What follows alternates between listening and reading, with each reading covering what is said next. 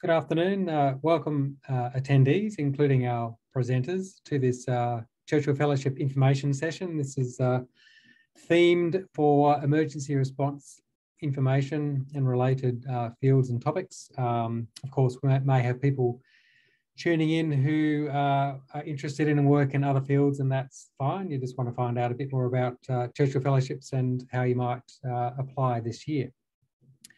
My name is Adam Davey. I'm the CEO of the Winston Churchill Trust, based here in Canberra, Ngunnawal country.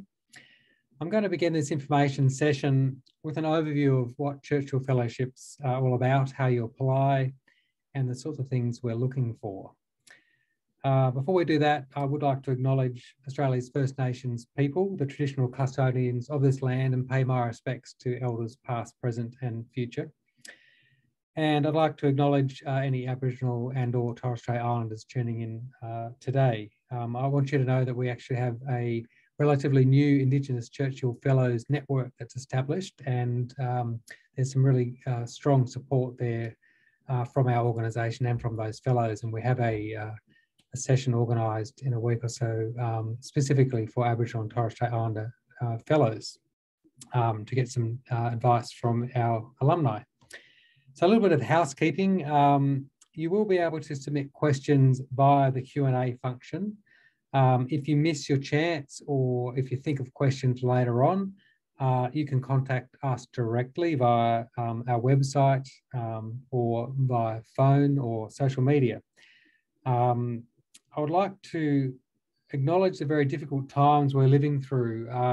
You know, the COVID pandemic has certainly been challenging globally and here in Australia. There's been a lot of disruption and uncertainty and suffering and death. More recently, we've had these terrible floods again. We've had bushfires. And I know a lot of you tuning in today have had involvement in directly in supporting or perhaps being directly affected by these circumstances. So I do thank you for all of your work in that area. We've got two Churchill Fellows speaking today, Tim Day, who's a 2018 Churchill Fellow, and Bronnie Mackintosh, who's a 2015 Churchill Fellow. And it's going to be really interesting to hear from them about what they did their fellowships on and the path they've taken.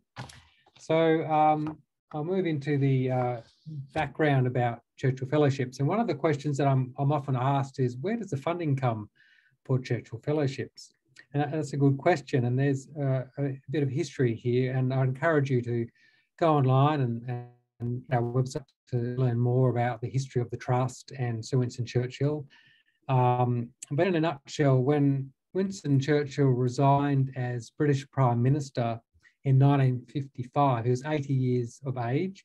He'd served under 5 reigning monarchs. He'd survived 3 wars. He'd been a writer, an historian, a painter, an adventurer, a journalist. He'd won the Nobel Prize for Literature in 1953. So there was a widespread desire to honour the great man and capture the essence of his public service, of his inspiration, his intellect, and even his humour for generations to come. Now, it wasn't perfect, and you can read some insightful essays on our website that we've commissioned that explore Churchill through a contemporary lens. But he was a man who readily believed that anything was possible if you put your mind to it, and that the greatest figures in history were those who made a contribution to public service and to their fellow countrymen. So when the Prime Minister at the time, Sir Robert Menzies, announced the news of Sir Winston's death in January 1965, he simultaneously announced a public appeal, a fundraising appeal. And we call it Churchill Memorial Sunday, 28th of January 1965. There was a door knock appeal supported by around 220,000 Australians with support from the Returned Services League. And that fundraising door knock, combined with government and business support, raised about £2.2 million, or about $4 million. And that money's been carefully invested, and we've received and still do receive bequests and donations. And so that money is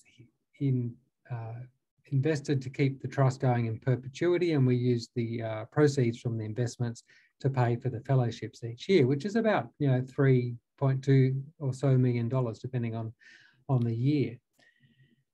So that's where the money comes from. It's really the People's Trust, and the Churchill Fellowships are for all Australians. So the attributes of a Churchill Fellow, that's another question I get asked. You know, what are you looking for in terms of applicants? Well, Churchill Fellows are typically people who are passionate and committed to a particular issue or a cause or, you know, their field. They want to learn and share knowledge so that they can bring that back for the communities to benefit. So that could quite possibly be any of you tuning in today. And we invest in people as much as we invest in their ideas. Now, Churchill Fellowship is unique and a prestigious opportunity open to Australians from all walks of life.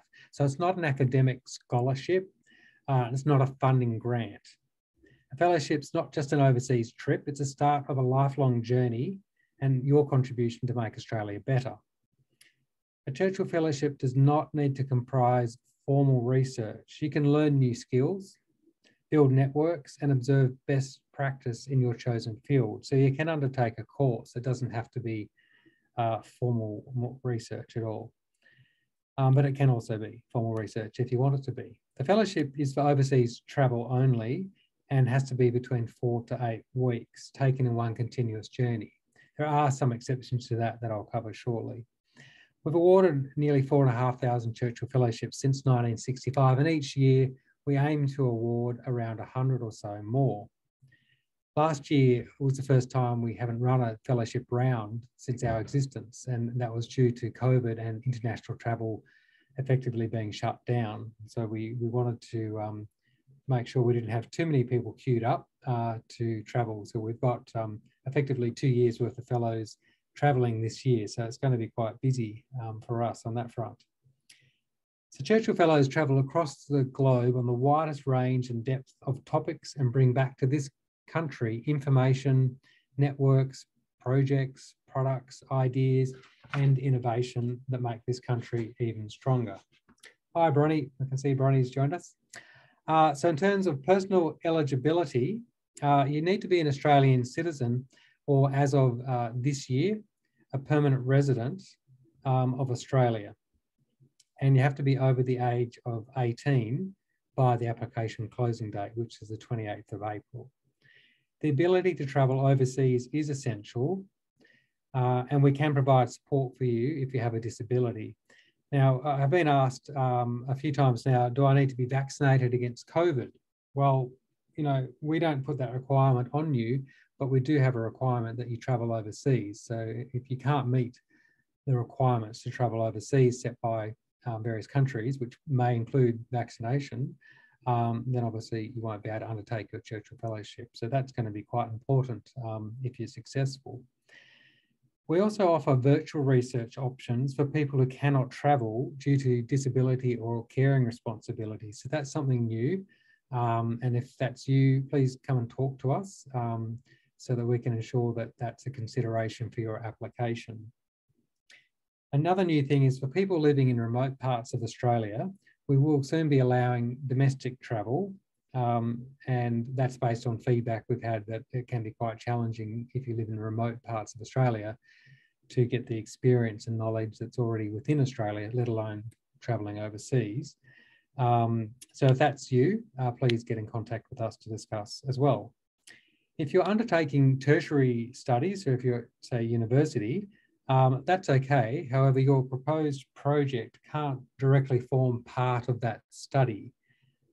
We do expect you to commit 100% to your Churchill Fellowship, including your report and your efforts once you return to implement your findings and recommendations. So I'd suggest if you're undertaking a PhD, you'd probably need to put that on hold because you're going to be pretty busy, and we want you to focus on your Churchill Fellowship, not just for the duration of your travel overseas, but when you come back, we need you to see you trying to get some impact with what you learnt. So it's important that you hear today that a Churchill Fellowship is an opportunity for people from all walks of life. And that's a phrase that we hear lots of times around the place, but for us, it's really our mantra, and it's the ethos that goes to the heart of what a Churchill Fellowship is about. Now, your project, obviously needs to be suitable for a Churchill Fellowship.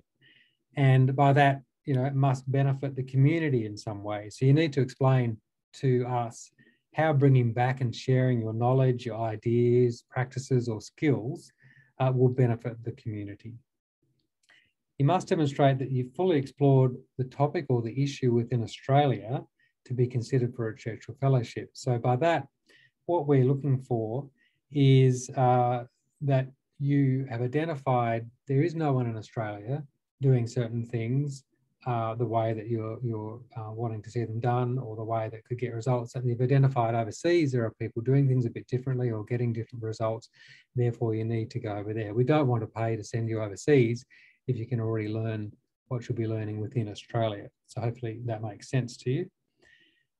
The project has to be a self-contained project. So I mentioned before, it can't be part of your tertiary studies, but also it can't be partly funded by another organisation. So we're not here to be an external travel budget for your organisation's project.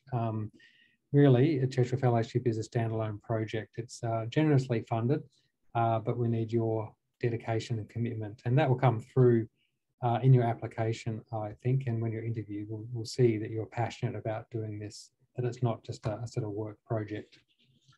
And we don't check to see that your employment and your project have to be connected. They often are, and that's okay. And for obvious reasons, people work in areas that they're passionate about, or they become passionate about areas they work in. But you might have a project that's not related to your employment, and that's perfectly fine. That's not a prerequisite. We don't set limits on the topics or issues that you want to study. And that, I think, really is what makes us unique as an award. So you really do design your own project. If you can think of a suitable topic, then there are no limits. We do offer some what we call sponsored fellowships, where generous individuals or organisations have agreed to fund a fellowship on a particular topic or a particular issue, or for a particular recipient. And this doesn't mean they're always awarded, but it means that we're always looking for applicants in those particular topic areas. So, for example, perhaps related to this theme today, there's the Bob and June Prickett Churchill Fellowship on topics relating to national disasters or natural disasters. So when you're applying, you'll get the opportunity to choose one or two sponsor fellowships that you'd like to be considered for. I should say, look, it makes no difference to how you're assessed. You're all assessed on a level playing field. And by ticking one of those boxes or selecting one of those fellowships, it won't mean that you're not considered for a normal standard Churchill Fellowship. You certainly will be. But it does help us ensure that we can allocate of the successful fellows, people to those sponsor fellowships where they're a match, and that's really important to us. We'll also check through all the applications and see if someone's a good fit. So even if you didn't tick a box, we'll still consider you and possibly allocate you to a sponsor fellowship if you or your project are a good fit. So naturally, you apply online now, and we've got a application form that you can log into and log out of to your heart's content, updating bits and pieces as you go. So what I suggest is if you're interested in applying and you haven't yet, go online, create an account, start having a look through the form, have a good idea of what the questions look like, and you can start refining your application. If the online form is a barrier to you, because of a disability, for example, and you just can't use the form because it's not accessible to you, please let us know. We will find a solution. We don't want anyone turned away because they can't fill out a form, because that would be a bit ridiculous. Remember, you're competing against all other applicants. So think about, how are you going to convince the selectors to invest in you and your project idea? You're going to need two references. You need one referee who can vouch for your personal characteristics, your aptitude, your attitude, your sort of approach to your life and to the way you tackle projects, your passion, and someone who's an authority in your topic or field, so they can lend credibility and effectively say, yes, this issue is a serious issue and I'm speaking from some position of authority in this area. Engage these people early. They submit their referees' comments through your application. They'll get emails and they go on and they submit them online. It's important that you get in contact with them early and make sure they'll be available to do your reference before the closing date. It's probably the number one cause of stress with applications is on the closing day. People call in a panic because their referee has gone on holidays and they can't reach them and they haven't done their reference, and that's pretty frustrating for the applicant because we can't extend the deadline. So get in early. Churchill Fellows tell us time and again that going through that process of filling out the application form really helps them distill their thinking and refine their ideas. So again, get in early, start your application. You can keep going in and editing it and refining it. You've got plenty of time. So don't waste time. If you leave it to the last minute, it's not going to be your best application.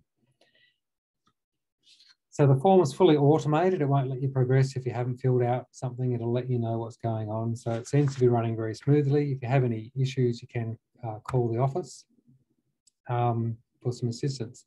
So your itinerary, we do get lots of questions about the itinerary. So you really need to think carefully about your itinerary, which destinations, which countries, which cities, which people or organisations do you want to meet with?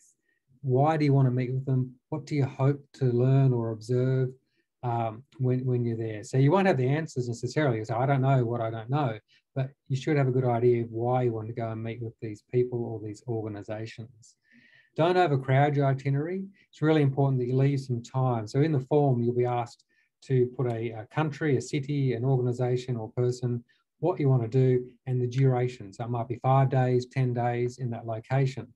Don't cut it really short and do yourself a disservice. You might find there's meetings that pop up when you're in that particular country and city, and you need to have some padding in your time there to allow you to make those meetings. We also don't want you run ragged. You need to have weekends. You need to take time to understand the culture, the context of where you are, be a bit of a tourist to understand why they do things the way they do them there. So that's a good piece of advice. Don't try and cram too many destinations into your fellowship itinerary. We'll only let you go to places that Smart Traveller lets you go, and that can change over time. So we'll deal with that if things change. It does need to be one continuous journey between 4 to 8 weeks. So it's not uncommon. It's more typical that people get an around the world ticket as part of their fellowship. Can you stay a bit longer if you fund it yourself and have a holiday at the end? Yes, you can. Can your family join you?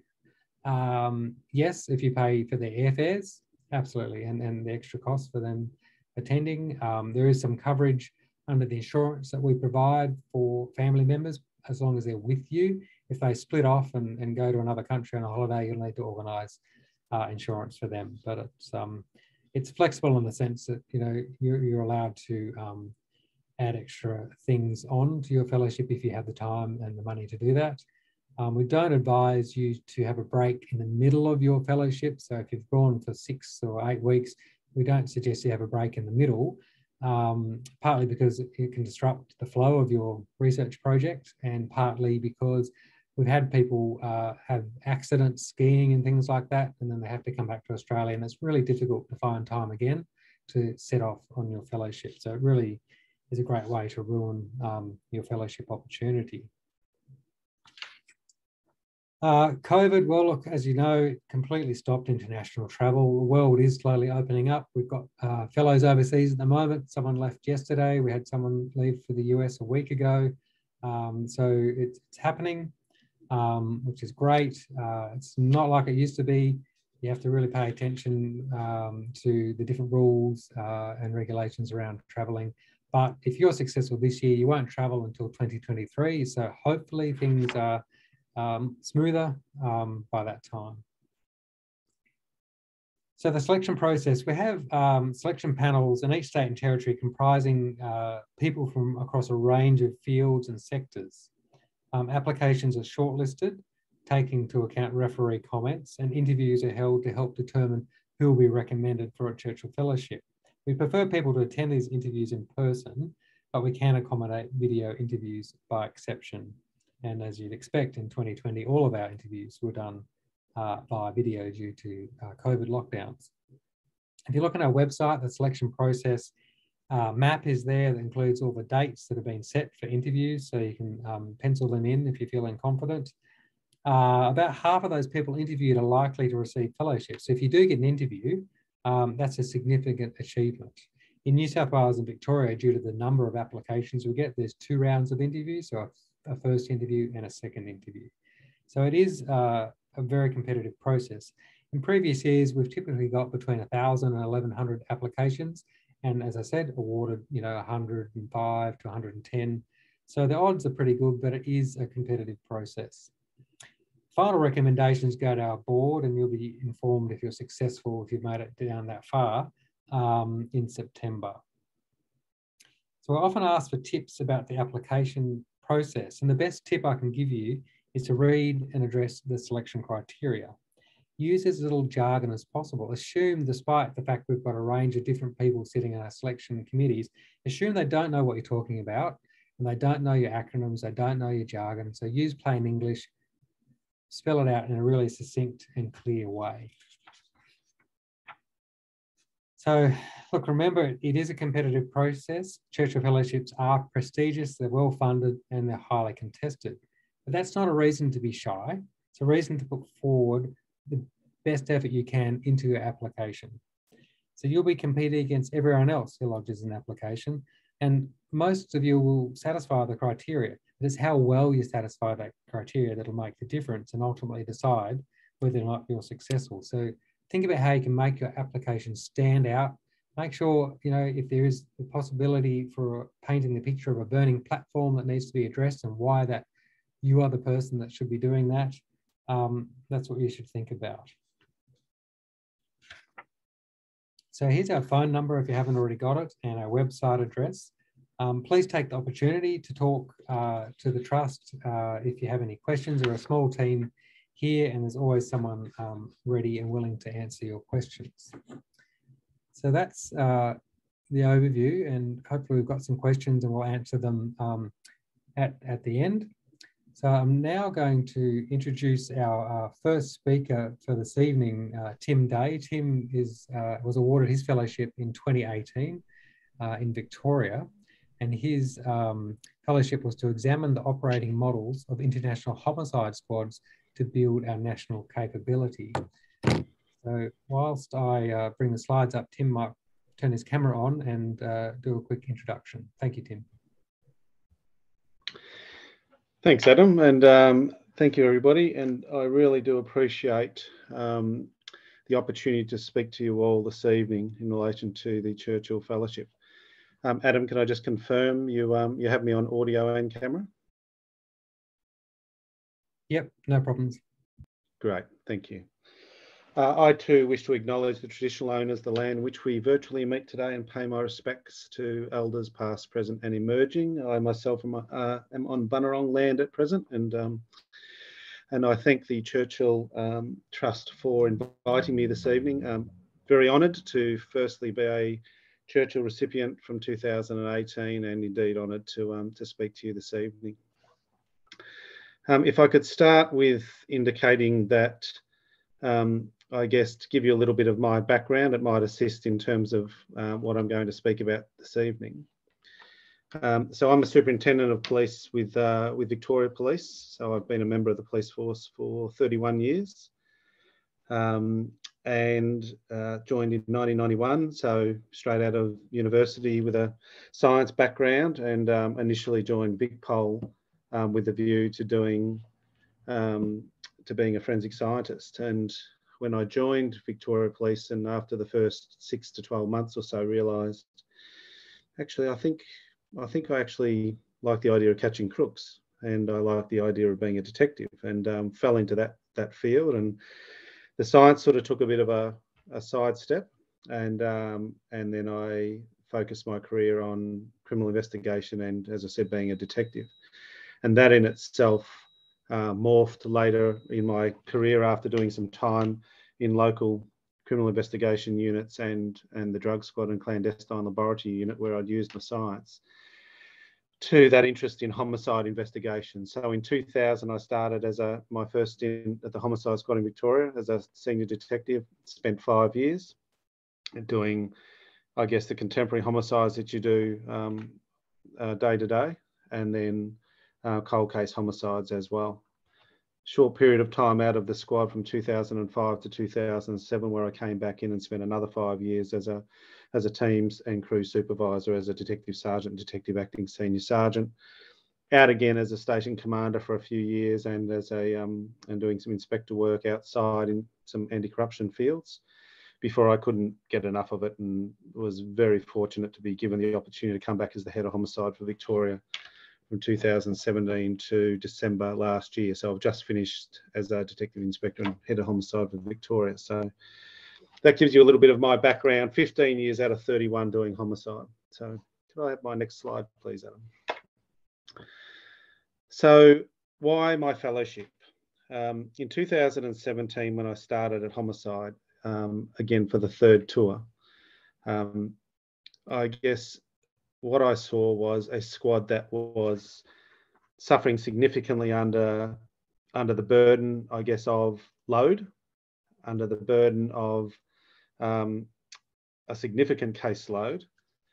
The members were struggling in terms of having bandwidth to undertake their investigations. We were seeing, without doubt, not just that increase in caseload ratio to the point where each member was carrying somewhere upwards of 12 to 13 homicide investigations at a time, but a reduction in our solve rate down into the low 80th percentile. The first time that Victorian homicide had seen that for living memory. Now, that comes on the back of the fact that most homicide squads within Australia, and in particular Victoria, hold some of the greatest solve rates in the world. And so from that, the question obviously was why? Why was that happening? The health and wellbeing impacts on the membership was evident, and the effects on community safety were evident, and community confidence. So it was a pretty easy question to ask, and a pretty easy question to start researching, and that is, why was it happening? So of course I had an understanding, what I thought, or a belief, developed a hypothesis that why it was occurring, and it was around that caseload ratio and the number of investigators versus the number of investigations we had. And I set about looking around the country as to why that was, and it was pretty clear that all jurisdictions around Australia were suffering the same issues, some to a greater degree than others. And so once I had exhausted that Australian context in terms of how we could improve in Victoria, it was about looking further abroad. And Adam, if I could have the next slide, that would be great. So I started doing effectively the desktop research around what it was that made homicide squads ticked. How was it that some homicide squads could have a solvability rate in the 90% range, others were suffering and around the 30% range. So what I set out to do was to try and explore not just squads that had high solve rates, but I was looking for squads that also had low solve rates. And then that was the sort of, I could allow that variable to occur to try and do the contrast and compare. But the key piece around it was to say, okay, what is the constant I'm going to use in so that I could bring all the research together? And that was looking at jurisdictions that generally mirrored our own to some degree, of course, whether they were an adversarial criminal justice system as opposed to an inquisitorial criminal justice system, and or predominantly English speaking, so that I could bring the research together. So my plan was to examine the operating models of international homicide squads to build our national capability and try and provide answers to all of those squads as to why our solvability was reducing and the health and wellbeing of our staff was declining. So I set out to examine 11 jurisdictions in 4 countries on 2 continents. That was the Netherlands, the Met, Metropolitan Police in London in the UK, 6 jurisdictions in the US, including the FBI, the Metropolitan Police in Washington, the NYPD, San Francisco, LAPD, and Las Vegas PD primarily. And there were nuances around why I chose certain jurisdictions. Las Vegas, for example, because of the mass casualty shooting out of the Mandalay Hotel. NYPD because of the the ability they had in the through the Bratton and Giuliani days to reduce their crime rates. In Canada, the RCMP, the Royal Canadian Mounted Police, because of they've long been regarded as some of the most innovative, or the most innovative police force in the world. And then also in Canada, it was Toronto and a little place called Peel, which has one of the highest solve rates in the world. As I said, I did 8 weeks overseas, no sleep, and I echo some of Adam's commentary before. Be very careful, I would say, about what you choose and you try to bite off. It can be exhausting. If I could have the next slide, please, Adam. The major highlights, as it indicates there on the slide, engaging with some of those iconic homicide squads around the world, the Met, NYPD, LAPD, San Francisco PD, the RCMP, to name a few, a real highlight. Realising that there were shared and common goals and challenges amongst all of those homicide investigation units around the world. When you travel around Australia, you realise that police are all the same. Police have all of the same challenges, and then when you travel broadly across the globe, you realise it's the same. And building those lifelong professional and personal relationships, and as I say there on the slideshow, the special trip home, because I was very fortunate, as Adam had indicated, I initially did my first 5 weeks of the 8 weeks I was away, 5.5 weeks by myself, which allowed me to get the bulk of the Churchill research done and not be distracted. And then when I got onto the west coast of the US, my wife and 2 daughters flew over, and they could do that last piece of the west coast with me from San Francisco, LA and Las Vegas, which was fantastic. And the story here is, of course, as it says, thanks to John Cagney at San Francisco PD, I was very, very fortunate to the father of his son's girlfriend, I think it was something like that, happened to be a United pilot. So we hop on the plane at LA, the 4 of us, thinking that we're about to have the economy trip home back from LA back to Australia, and the next thing, the 4 of us just sitting up in business class for the trip home, which was really, really, really nice. So Adam, if I could have the next. And yeah, the slideshow in front of you, probably just rather than it being just all words, as I said, the relationships, professional and personal relationships, which I hold very dear, and coppers being coppers, as I said, we're all the same. I still connect with these people on a weekly basis, even now that I'm not the OSC homicide, whether it be on the top left from LAPD through the Met, through New York, the RCMP, which you can obviously tell with the big bison head there. It was an amazing experience and amazing people to meet. Adam, if I could have the next, Adam, thank you.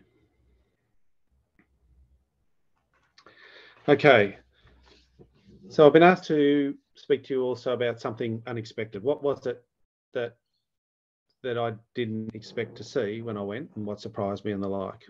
And that was that I've touched on. We are all the same. We all face the same issues, and we're all striving to find better ways to solve crime and create safer communities. That's, in some ways, it was unexpected, I guess, the level that and the extent to which that was the norm.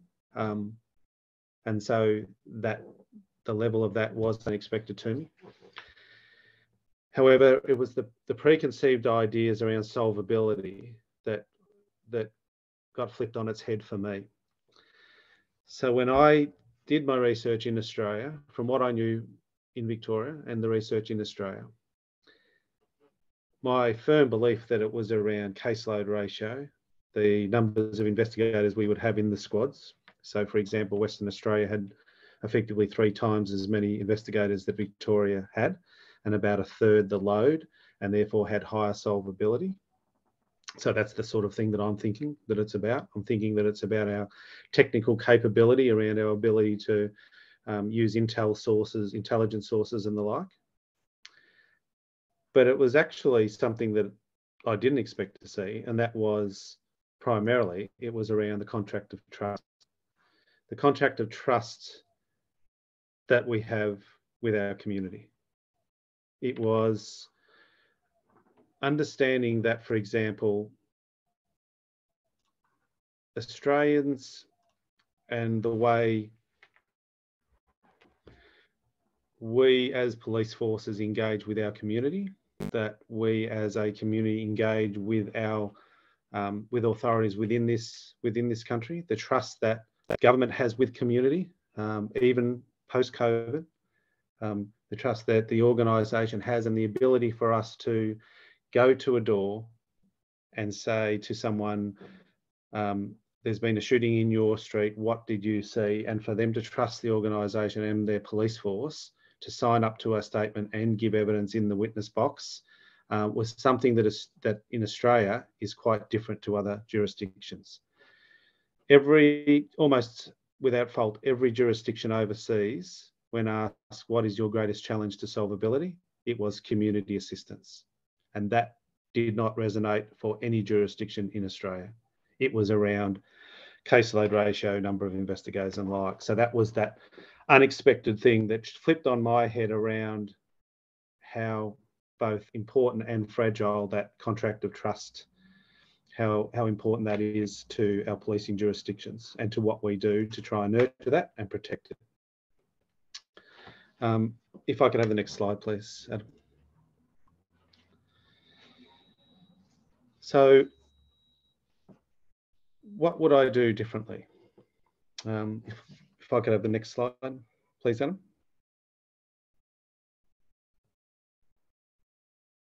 I'm not sure if I've lost Adam or not. Adam, can I just confirm, can you still hear me?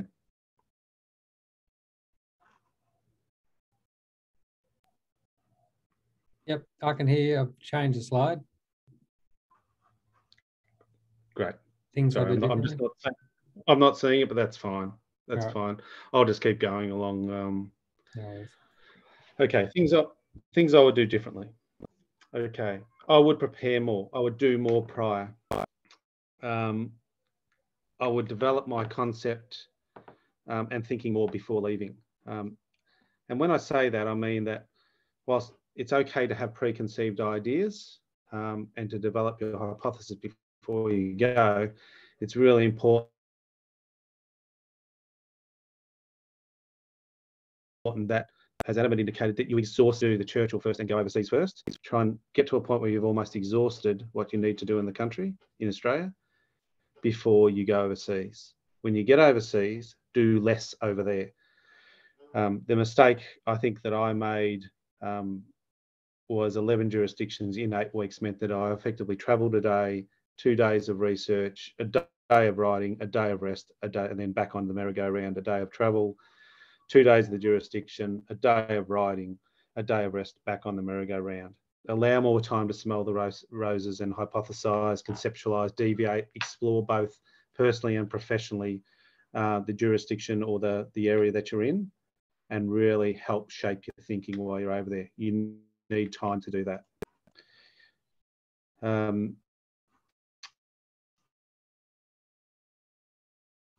If we could have change the slide, please, then.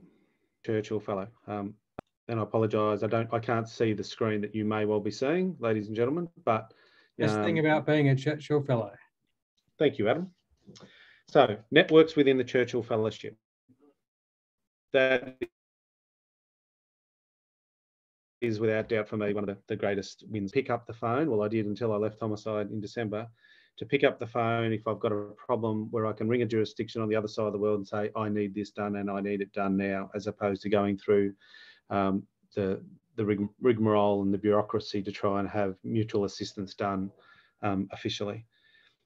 That feeling, it's one of the best experiences in your life, can make a difference. That understanding, that sense of warmth, I guess, in yourself, understanding that, you know, such a great personal and professional experience has such an impact on your community when you get home, and enacting change, such as the cold case hub that we now have attached to Victoria Police's outward-facing website, brought back from Toronto, that can really help us drive our business and solve homicides. Next slide, please, Anna.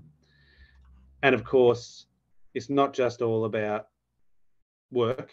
It's also about having some fun and drinking some beer, meeting some great people, eating well, enjoying your time, because it is a great once in a lifetime experience. Next slide, please, Adam. It is something that you really should cherish and give yourself permission to enjoy. Key preparation and travel pieces I think you should have in front of you now. It's our second last slide as I'm about to wrap up.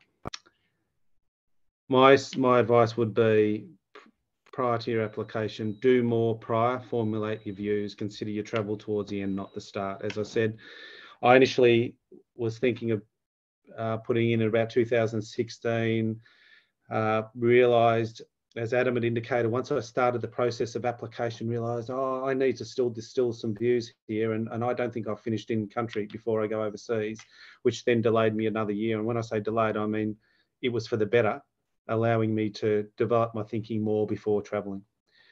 See your accountant. There are tax implications. You need to know when to spend your money, when not to, how to maximise your funds and minimise your tax. Really important. I'm not an accountant. Recommend go and see an accountant. Start to construct your report and your preamble on your Australian research well before you go. You should be able to really develop your report around how you've exhausted your Australian research, and start probably constructing your overseas research based on clearly the research and understanding you'll need to decide where you're going to go. Really important to do as much of that before you go as you can. And whilst travelling, allow time to write on the road whilst it's fresh in your mind. If I hadn't have done that, the difficulty in writing when I got home would have been immense. And then finally, as it says there, take time to smell the roses, be kind to yourself, and allow yourself time to enjoy it. Next slide, please, Adam. The final word, as my wife says, none of us are getting out of here alive. Prepare well, work hard, but enjoy the experience. It is truly one of my life's greatest experiences, and I would highly recommend it to all of you. Something that you both personally and professionally, you'll look back on as one of the highlights of your life. So thank you for your time.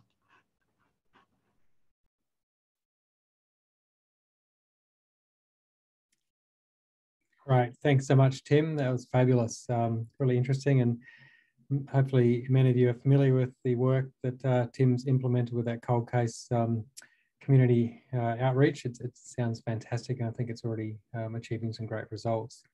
So I'd like to introduce our second speaker, Bronnie Mackintosh, who was awarded her Churchill Fellowship in 2015 in New South Wales.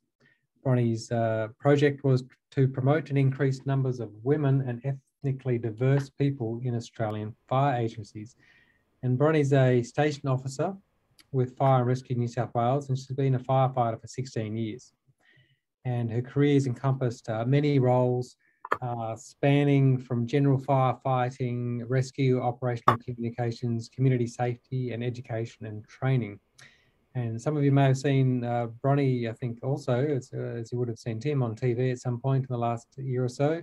Bronnie founded Girls on Fire with a team of volunteers from across the emergency services. She runs Girl Fire Camps and the Girls Fire Academy in New South Wales. So on that note, I'm going to hand over to Bron. Excellent. Thank you, Adam. Thanks for the introduction. And yes, Girls on Fire. I'm representing Girls on Fire today, and I apologise for the less than salubrious surroundings here. I'm actually engaged in an activity that has come as a result of my Churchill Fellowship, and today and yesterday I've been sailing in the emergency services sailing regatta with the first Girls on Fire team, and we've just won. So I'm here reporting to you from the Lake Macquarie Yacht Club, and so it gives me great pleasure to be a speaker and to share the incredible experience that the Churchill Fellowship has been in my life. When they said, like I'm sure you will hear, this will change your life, and I took it with a grain of salt. I now know, like it's coming up for 6 years on from my 2016 trip, that it absolutely has changed my life. The things that I have been able to do and leverage on the back of that research trip And in becoming somewhat of the subject matter expert in my field, has absolutely given me so many opportunities that I would never have known were possible when I wrote that application back in 2014. I actually had applied for a Churchill Fellowship 2 years prior, and but it was for a topic that I wasn't passionate about. I got some advice that this was going to be the next thing that the fire and emergency services sector needed. It was e-learning, but I didn't feel it in my heart. When I next applied into an area that I had been passionate about, I was growing my passion in, and I had so much lived experience and I had so much ability to share my findings, I then was successful. So my Churchill Fellowship happened in 2016. I was a 2015 fellow, and it was to investigate and research the most common recruitment strategies to attract and retain and promote a diverse workforce in the fire and emergency services. The firefighting sector has been traditionally male dominated, built on the systems of Old England, which has been great and fit for purpose up until a time that our communities are so much more diverse, and therefore there's a need for the fire services and any public service agency to be able to make better connections with their community by reflecting the diversity that's in the community. So I set about researching 3 types of recruitment strategies that world's best practice were looking at and implementing to try to recruit and retain a diverse workforce. These 3 strategies were quotas and government-sanctioned targets. They were targeted recruitment and social change programs. So everyone has heard of quotas and trying to get diversity that way. And obviously there's a lot of pushback around doing that, and particularly in cultures that are very strong to the norm. People are afraid of that. And also because it sounds a lot to people that you're lowering standards in order to achieve an amount. So I traveled to 8 countries in 8 weeks. It was epic. And I went to countries, such as Hong Kong, Japan, and India to look at their quotas and government-sanctioned targets. And even though in those places I knew I probably wasn't going to find out a lot of information that was relevant for the Australian Fire Service, it was very relevant in terms of how it impacted culture and what the other firefighters thought about bringing more women in.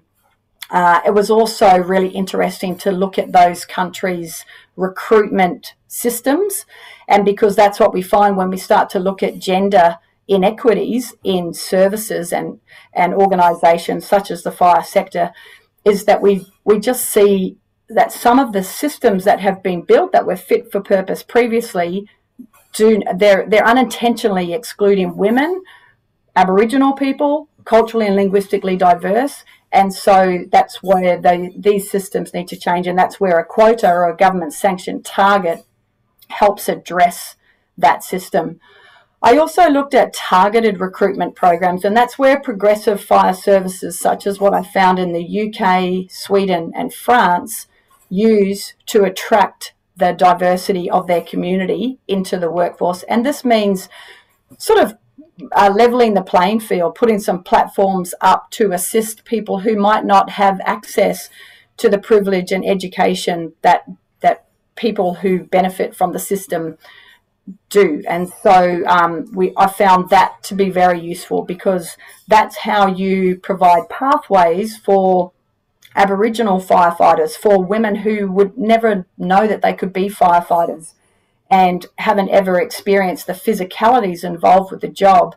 And so providing some pathways that just provide equity. Now, it's not lowering standards.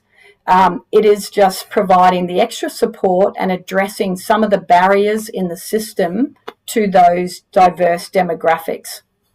I also looked at social change programs, and that was sort of the collective name I gave to agencies or to strategies that were about changing the social perception of what a firefighter's role is, but also introducing fire and emergency services to young people. So through work experience programs, cadetships in the organisations, or girls' fire camps that were very popular in Canada and the USA, you could totally see how this strategy was going to, in time, change the ways that people viewed the role of a firefighter, but also attracted a much bigger catchment. And so you're teaching young people the skills, sort of job-ready programs, and introducing to them the vocational pathways of the fire and emergency services.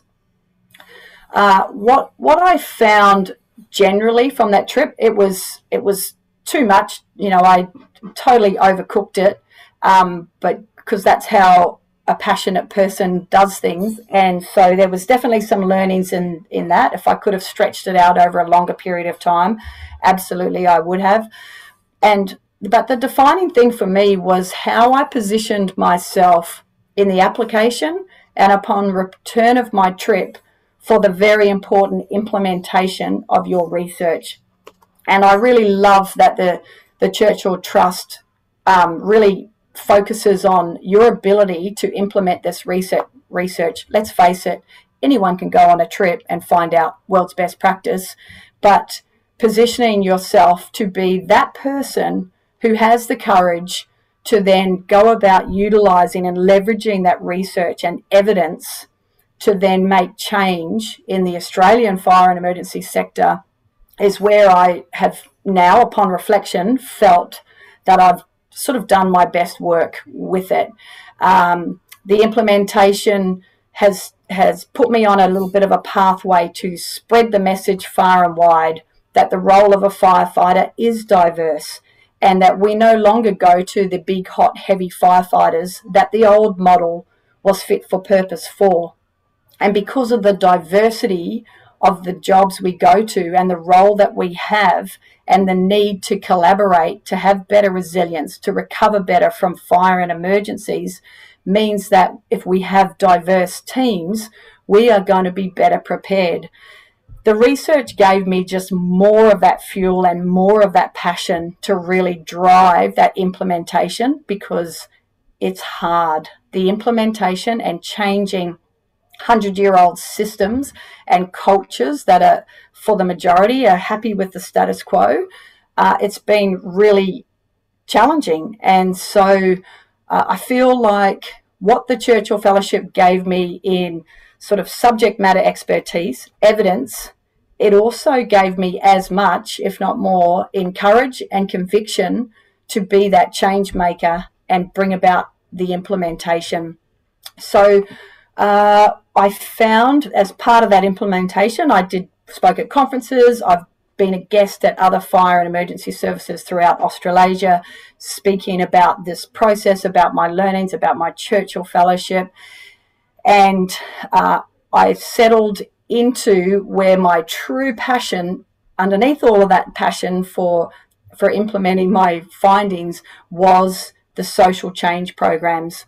And how about we have our own Girls Fire program in Australia and just model that template that is so successful overseas, and really try to drive for all the fire and emergency services in Australasia to get on board with this sort of mid to long-term recruitment strategy to attract and retain a diverse workforce.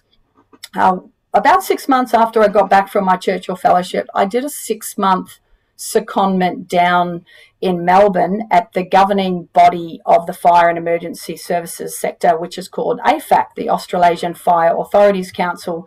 And I worked on a few diversity projects there, and just out of, again, the networking and the skills and capabilities I learned on my Churchill Fellowship, I might have had a few of them before, and that is to network, ask for things, have influencing conversations.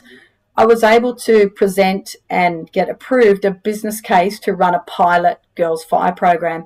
Well, this was very exciting because also on my Churchill, I had a friend help with some of the research on a key part of it. And so really realizing the value of an evidence base for anything that you're trying to convince people needs changing, I pitched for the pilot program alongside Monash University doing a research project into the pilot to measure the efficacy of the program and the impact that it had on participants, so the young teenage girls experiencing the camp, but also the women, female firefighters and emergency service workers who were volunteering on the program. So there was this kind of, combined effort there, and to see what the facilitators got out of the mentoring. And this was very valuable research that then the agencies thought, yeah, this actually works. And so since that original pilot, that was 2018, so 2 years after my fellowship, things take time, things move slowly in most sectors, but definitely in the fire sector.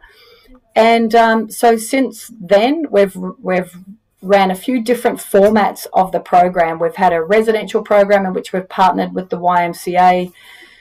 Through the bushfires and COVID, we pivoted and ran single day and 2 day only programs. And we found that we could be mobile and take the program out regionally, so that often in regional areas where kids really need the opportunities, and especially young women, we could take the program and we could gather in volunteers from the services to participate on the program. And what I found was people, this idea, it wasn't my idea to start with. I just kind of discovered it on my Churchill Fellowship, and then just through all the conversations, the amount of support, sponsors, government grants, people believing in this as a program has sort of launched it in a way that I did not expect. So, that's pretty much in a nutshell has been the implementation. I still speak at conferences about how now this social change program is doing just that. For example, we were in Brewarrina last May during Reconciliation Week, and that was an opportunity to take it into regional New South Wales in a predominantly Aboriginal community area. And we had 32 mostly Aboriginal girls learning everything from the fire and emergency services through to all the cultural learning aspects, how to make fire in the traditional way, how to throw a boomerang and a spear, how to make johnny cakes on the fire, how to work together in a team. And it was really quite, it was a game changer, to be honest, to see the impact of this program in the regional areas. And so now I'm setting up a strategic plan to then take this program throughout Australia into other jurisdictions. Let's see. So the unexpected part of my Churchill Fellowship, apart from now seeing the implementation take off in ways to build this incorporated not-for-profit charity that now has attracted sponsorship and funding to run more programs. That was pretty unexpected, to be honest. But the community of practice globally that I was able to generate. I did one thing that I thought was pretty smart, in that I used some of my money to have some help with the sort of social media and marketing aspect to create that community of practice. And as I went around, I loaded everyone into it. I connected all these people, all these change makers and influencers in fire services around that tour to work together, because that's how, everyone was having their hard efforts in isolation, but bringing those hard efforts together and sharing the stories and the progress, but the challenges, which were all pretty similar, enabled those change makers to feel that the collective energy and to go on to make more change in their organisations and their sectors. So that community of practice is still very much alive today. There's now quite a few of those global social media groups to do with fire and emergency services and for gender. And I still leverage that today. I had a job a couple of years ago as a manager for inclusion at fire and rescue, and I leveraged that community of practice so much when it came to things like, you know, a new maternity policy that was no longer fit for purpose in the organisation.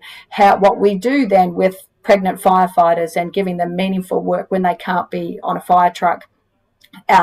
So easy to just jump onto one of those networks that have built rapport and trust with, and share that information. And I certainly think that's something that Churchill Fellows do and learn, is that it's about that collaboration and creating the synergy of people that care about the same things around the world, working together and sharing that information in order to make change. What would I do differently? I think I mentioned that earlier, is that I would take longer. I can't remember, maybe it needed to be in that time, but yeah, I mean, I would go again and go longer and go to different places, but you also have to make it manageable.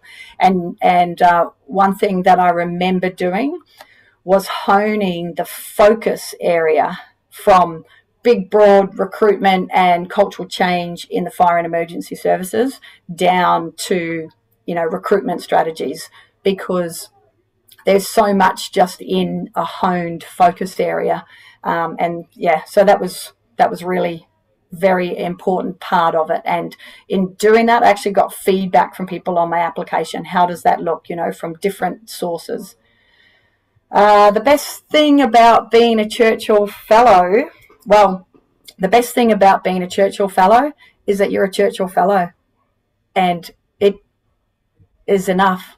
Like, you don't even need to say anymore. The people who don't know what a Churchill Fellow is, then you get this other great opportunity and opening to explain a little bit about this amazing program that you got to participate in and where it's taken your life.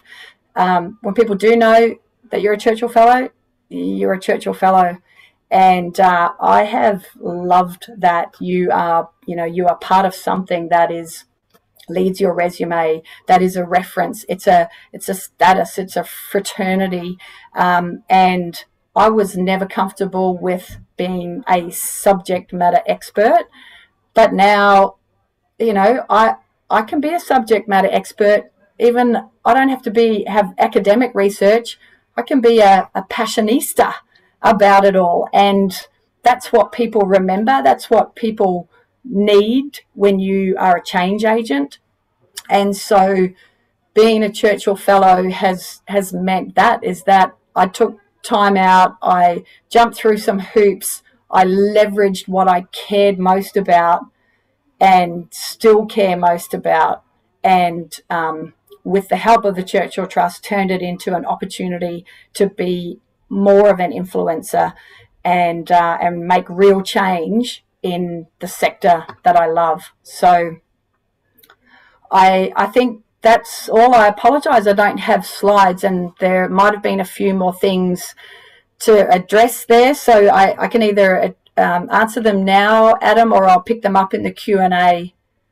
Well, let's move to the Q&A, and thank you, Bronnie. That was great. I like no slides. No slides is good. So I'm sure people, you know, love the authenticity of your approach, and that was good. So we haven't got too many questions. Catherine, I hope you're still online. Good question. What costs are eligible? Is it only travel-related costs? Can we claim a stipend or pay for the travel period? So probably I could have explained that. The Churchill Fellowship, if you're successful, we cover all the travel costs, so flights, insurance. You're given an allowance that is generous and covers your accommodation and your food and other living allowances. So that's all covered. You know, it's the average value of a Churchill Fellowship somewhere around $28,000 to $30,000. So you know, they're quite well funded.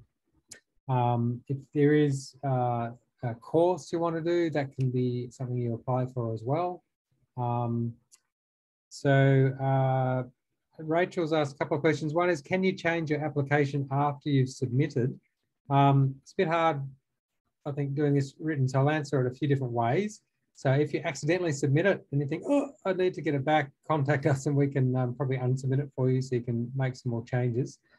If you mean once you've been interviewed and successful, you can't really make big changes, but you can, make small changes to your itinerary, and that's to be expected. You might find after you've been awarded that some of the people you want to meet with or organisations you want to meet with are no longer available.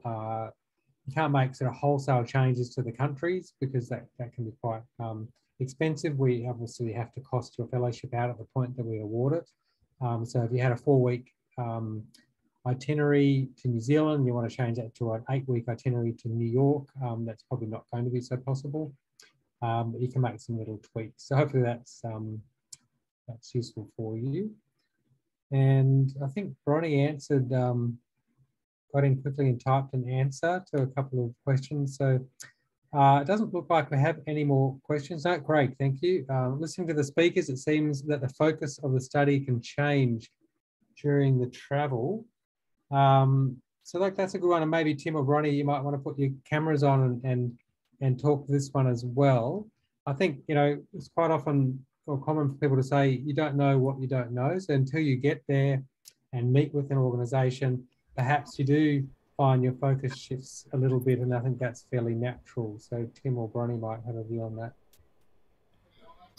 Sure. I had mine planned out before I went that I was going to narrow the focus into 3 recruitment strategies. So I actually did a fair bit of the research before I went to find out what everyone was doing overseas, and then grouped them into those types of strategies so that then when I was on the trip, I was very clear about I'm here because this is the strategies that they have. There were different things that popped up in terms of the cultural reaction to the strategies when I was there, but it's sort of important to go in with a narrow focus, but also with an openness to where it might take you, I guess is the best way to answer that.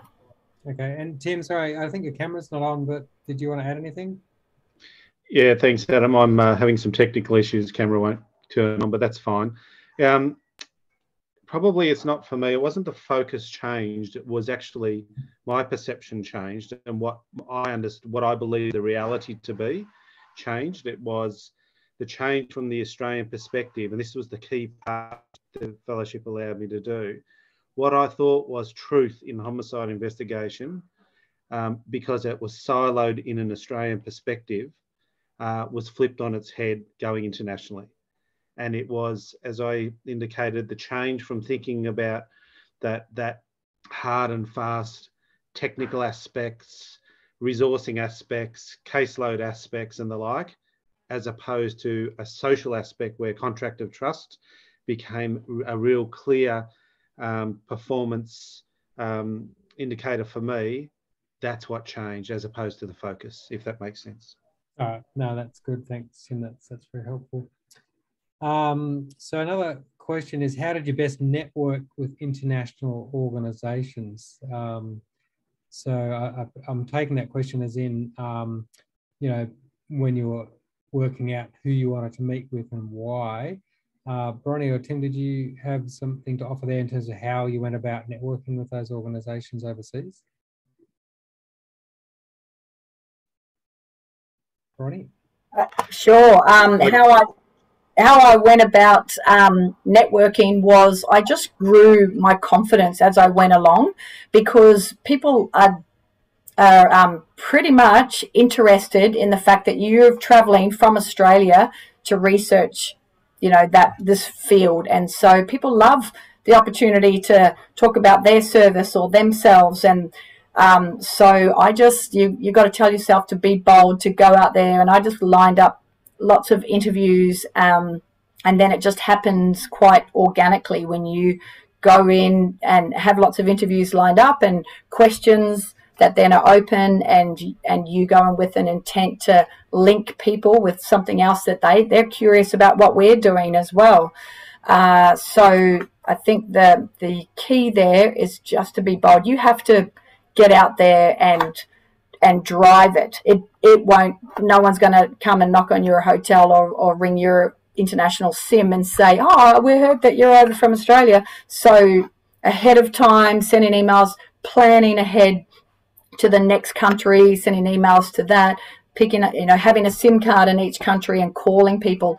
A few times, like in India, where it didn't work how it worked at home, where you would send messages and emails, there was none of that. It was catching a tuk-tuk. No, wait, they're called something else there. I can't think of it right now. And then just going to the fire station. And sometimes the universe just rolls things your way. And I turned up to a fire station up in Jaipur in Rajasthan, and I went there because I'd seen a story on the internet about teenage brides being sold off, and that's why they were bringing the government quota to change the social system for women. And it just happened to be their recruitment day at this fire station, and so there are tons of mostly men and then a few women. But then I also got to meet the women who were the female firefighters of Rajasthan that I had seen on YouTube clips. And there was no booking that in. That just was serendipity moments, which happens when you put it out there of what you're doing, for the greater good. Things come your way. So be bold and expect infinite possibility. Prepare yourself for anything. I like it. Craig's asked how important it is to have identified specific people to speak with when traveling. Now, I think from a application point of view, it's actually really important that you've identified specific organizations at least, and potentially people, because we're going to want you to tell us, look, I want to go and meet with X organization or Y person because they're doing this thing and I want to learn about it. So if you don't have that kind of degree of specifics, then it's going to be difficult to convince the selection panel that you really have a clear idea of what you're doing. And it is going to be competitive, and people will have applications that are very clear. And I think Tim wanted to add something there. I agree with you wholeheartedly, Adam. It's you won't have a lot of time. I agree with what Bronnie says, but you won't have a lot of time to leave things to chance unless you've really structured up a fair majority of what you're going to go and do, because the time will fly. So I had a very clear structure about who I needed to see, and it was then that really rich piece that each jurisdiction I went to, where I had the core bit that I need to look at, then allowed the flexibility to perhaps then branch left, right, forward, back. Which is like what Bronnie's talking about. But you must have that core piece settled, otherwise you'll run around in circles like a head. Yeah, thank you, Tim. Catherine asks, can you use any of the funding to implement the research findings? Well, you won't have any left, I think, is the answer. But if you look at my background, impact funding, we're doing some pretty cool stuff now.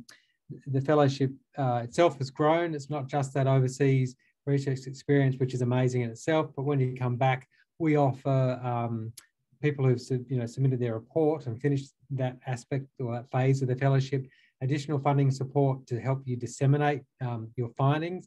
And then if it comes down to implementation, we're just in the process now with applications open for Churchill Fellows who are at that point of wanting to implement something that they've learned or their recommendations from their fellowship.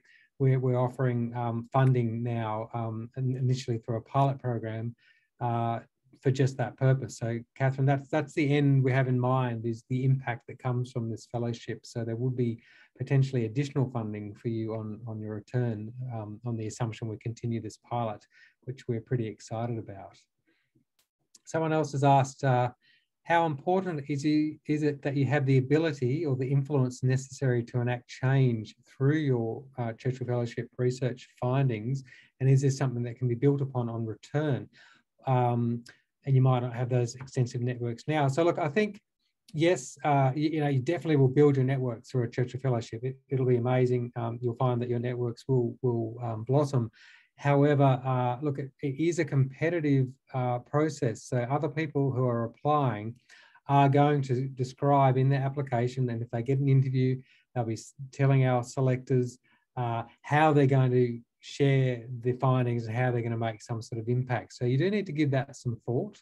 that's going to be quite important. Possibly your referees might be able to back you up a bit in that way. So, you know, we don't expect you to necessarily, you know, be the one leader in your field, but certainly you need to think about who are the kind of key stakeholders, who are the people that you'll approach when you come back, and give us a sense that you know what you'll do with your findings when you return. Rachel's asked whether Tim or Bronnie will be prepared to share the email addresses for some guidance or assistance. Well, look, all of our Churchill Fellows, almost without doubt, without fail, are happy to engage with people and give back. If you go to our website, you'll find Tim and you'll find Bronnie, and you'll find many, many other fellows. You can search people by state, topic, field, keyword search, and you'll see under their profile there'll be a contact form. You can fill that out, and the team here will make contact with that fellow and check that they're happy to be in touch, and then they'll, you know, arrange that contact for you. So you can do that. Also, you'll find on our website on the front page, down the bottom of the front page, there's a map of Australia, and we have alumni associations in each state and territory in the capital cities. And there'll be members as well in regional areas, so you can contact them as well, and they're always keen to offer support and advice. Last two questions. Craig's asked if you know the area of study has maybe 4 or 5 various areas, is it better to focus on 1 or 2 and leave the others to do later post-travel?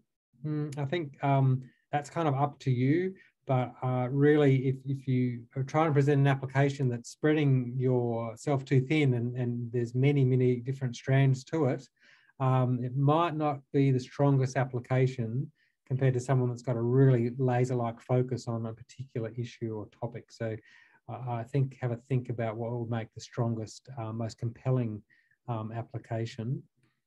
And the last question is, what is your combined experience of people overseas to be ready to meet and not change or not be available, which will mess up your time schedule? Look, I think, you know, what we tend to observe is when people apply for their fellowship, they don't really tend to make contact with people and lock in those meetings. So that's a bit hard when you don't have a fellowship. So you might make some very early exploratory contact to see if organisations are willing to meet with people, or if individuals are willing to meet with people if they visit their country. Once you've been awarded the fellowship, you then have that opportunity to really work on your itinerary and start setting up those meetings. And look, from time to time, things change. COVID really has thrown a lot of things on its head. There's still, as you'd expect, hospitals and health organisations that just aren't open to international visitors yet. That will change over time. But you do see some of those things do change. And so before you're allowed to book your travel, you come back to us with a revised itinerary and we'll sign that off, and then off you go. So yeah, it's not uncommon to see some refinements and changes on that front. So on that note, it is 6:20. We've got no more questions. So look, thank you everyone for attending today and for staying on. I hope you found this useful. If you're applying, good luck and good night.